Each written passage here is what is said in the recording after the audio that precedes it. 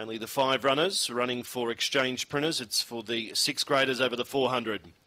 Green light, lure in motion, and they're ready to jump here. Set.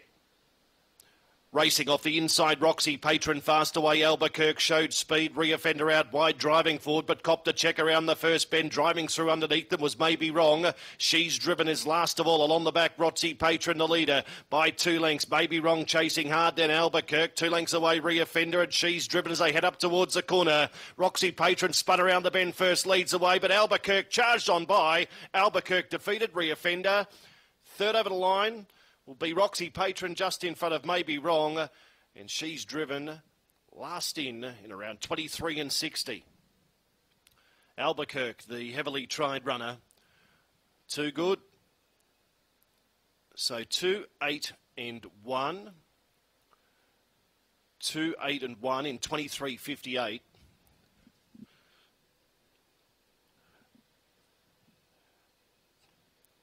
$23.58 the run. Just a little bit outside Albuquerque's previous best.